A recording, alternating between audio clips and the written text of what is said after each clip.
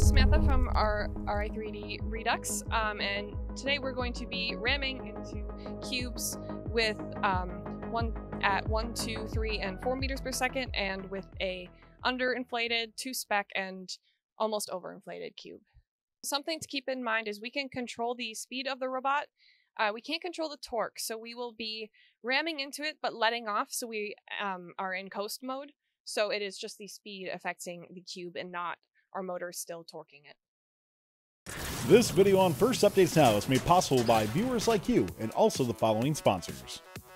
At Kettering University, over 30% of the student population was in high school robotics. These same students have received a portion of over $7 million in scholarships. Scholarship applications for FIRST students are now available. Get more information at kettering.edu/first. SOLIDWORKS is free for FIRST teams. Over 80% of U.S. engineering schools and 370,000 plus companies use SOLIDWORKS to design great products. SOLIDWORKS can help you design a great robot on desktop or on the cloud. Go to solidworks.com/first to register your team. Alright, so this is our mid-spec cube at 1 meter per second.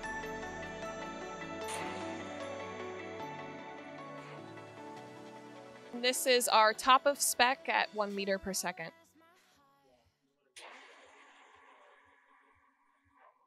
This is our underinflated at 1 meter per second. All right, mid-spec at 2 meters per second. All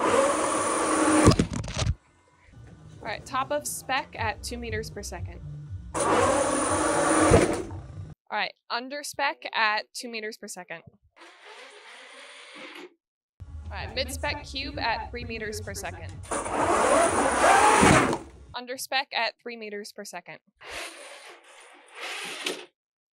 Please note, we do not have any drivers. Speak for yourself. Oh, so Tyler should give Tyler the controller. Under spec at 3 meters per second. Top of spec at 3 meters per second. Mid spec at 4 meters per second. Under spec at 4 meters per second. Top of spec at 4 meters per second. So we are hurting a cube with our bumpers at 4 meters per second.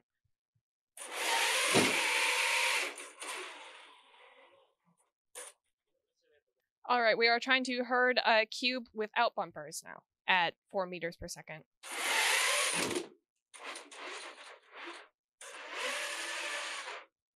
A top of spec cube at 4 meters per second.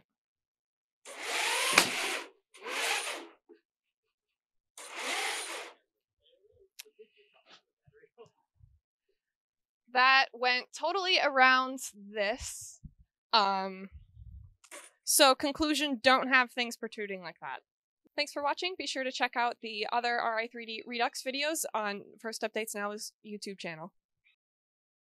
This video on First Updates Now is made possible by viewers like you and also the following sponsors. At Kettering University, over 30% of the student population was in high school robotics. These same students have received a portion of over $7 million in scholarships. Scholarship applications for FIRST students are now available. Get more information at kettering.edu/first. Is free for FIRST teams. Over 80% of U.S. engineering schools and 370,000 plus companies use SOLIDWORKS to design great products. SOLIDWORKS can help you design a great robot on desktop or on the cloud. Go to solidworks.com/first to register your team. Thank you to all of our suppliers and sponsors for the Robot in 3 Days Redux and Kettering Bulldogs programs.